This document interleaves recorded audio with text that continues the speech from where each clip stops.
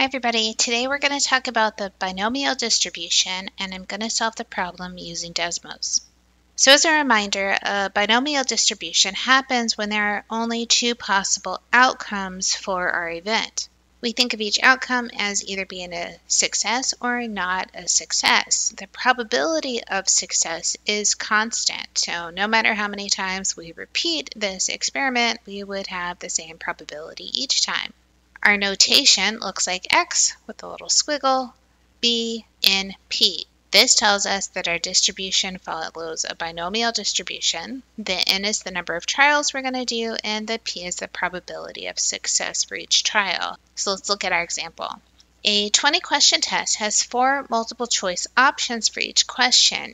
If you guess the answers, we're going to find A, the probability of getting more than 12 right. In this situation, N is 20. That's how many times we're doing this experiment, which is guessing the answers. The probability of success is 1/4. There are 4 possibilities. Only one of them is right, so the probability of success is 1/4. I'm going to write that as 0.25. So our binomial distribution has 20 trials, and our probability of success each time is 0.25.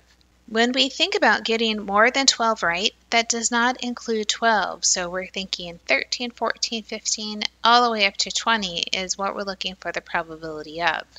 In Desmos, we need to start by opening up our keyboard, going to the functions, look for distributions, and you want to pick binomial. Then notice it says how many trials, we say 20. It says what's the probability of each trial, we say 0.25. We want to say find the cumulative probability. That way we're not just looking at one answer, we're looking at a lot of answers. We want to know the probability of getting more than 12 right. So more than 12, we're going to start at 13 and our max goes to 20. So I'm going to type it in. If you want to visualize it, let me pull over the graph so you can see what it looks like. I'll hit the zoom so it'll look a little bit better.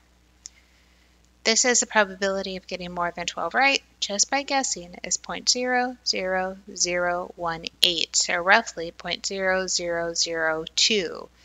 The next part says let's find the probability of getting less than 10 right.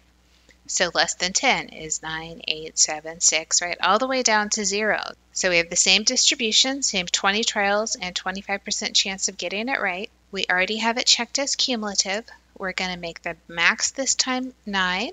We're going to make the minimum 0. That way we have from 0 to 9 correct. This says getting less than 10 correct is very likely. In fact, it's 98.61%. So you can write that as 0.9861. The last one we'll look at today is the probability of getting 8 to 14 correct. Back in Desmos, my minimum is 8. My maximum is 14.